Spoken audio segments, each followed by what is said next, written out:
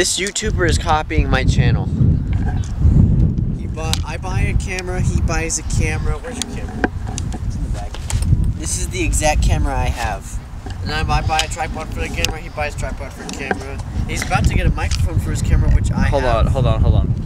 Why would I not buy a tripod for my camera? I'm just trying to add points to my thing. My point is, he's copying my channel. I'm titling the video, "This YouTuber is copying my channel."